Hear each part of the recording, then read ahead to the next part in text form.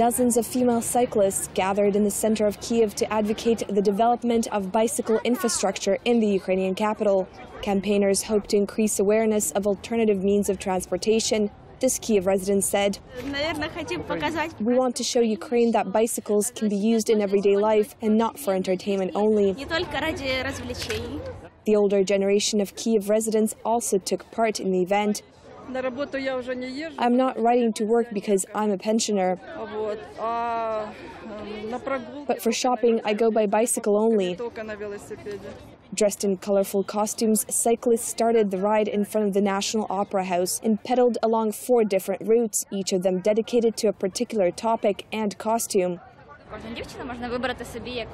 Every girl could choose her role, a fairy tale character, ethnic where you represent some country, sport and retro.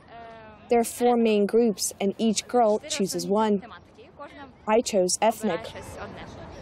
Successive mayors of the Ukrainian capital have been promising to develop bicycle infrastructure since 2006, but only 2 bike lanes have been built over the years.